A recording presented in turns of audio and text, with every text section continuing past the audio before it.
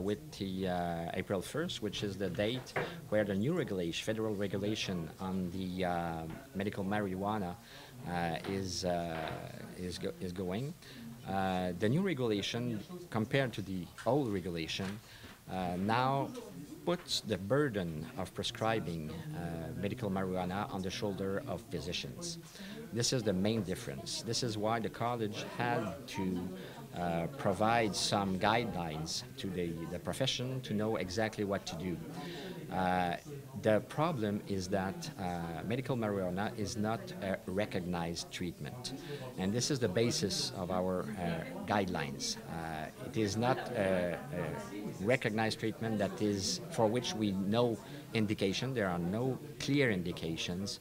There are no real good scientific data showing safety data, indication, dosages, how to make the follow-up, and so on. So the problem is how to deal with such an unrecognized treatment. Discussions with them, with the researchers, make us believe that probably within 2 or 3 months we will be able to have this research framework in order to provide safety and more data on how to use medical marijuana if there is a place for that new drug in the pharmacopy. The problem with smoked marijuana is that it's a product that gives addiction, and for which the side effects of smoking are still present, just like with nicotine and cigarettes.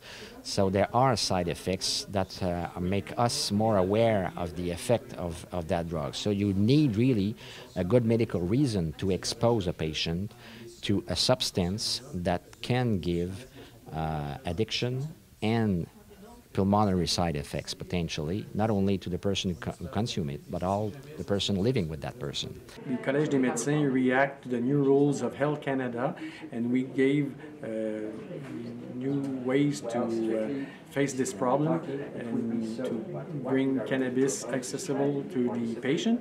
And I think the other regulators around coast to coast in Canada are waiting to see what will happen in Quebec and then follow the same thing that we will do here in Quebec. I think so.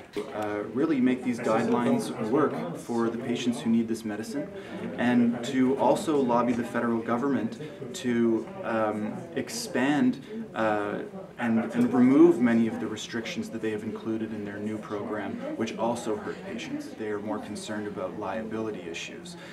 The reality is that there is ample evidence to support regulating medical cannabis as a natural health product under the Natural Health Product Directorate, as opposed to a dangerous narcotic, which is really how the federal government is treating it. You know, I mean, this is the new marketplace that Health Canada has put out there is really seen through the lens of a dangerous narcotic, which cannabis is absolutely not.